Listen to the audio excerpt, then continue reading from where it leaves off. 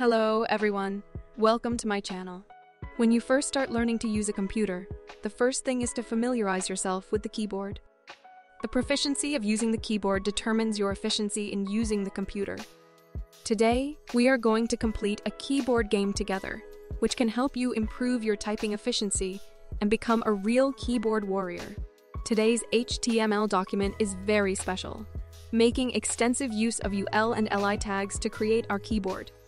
Let me quickly complete this part of the content.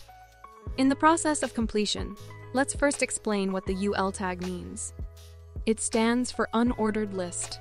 An unordered list is used to combine a group of related items together in a non-specific order.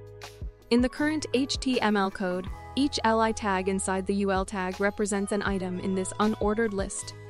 These list items are used to represent a key on the keyboard. For example, the 13th line of code is a list item representing the ESC key on the keyboard. The class attribute pinky can be used to style this key in some way through CSS, that is, to set different background colors for different buttons.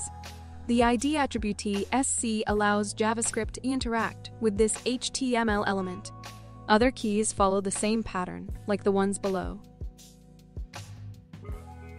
I'm pausing an installment because I'm a little under the weather today.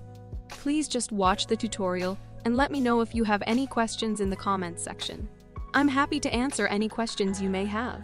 If this is your first time watching my video tutorial, please remember to hit the subscribe button below. And if you don't want to miss any exciting content, make sure to hit the bell icon as well.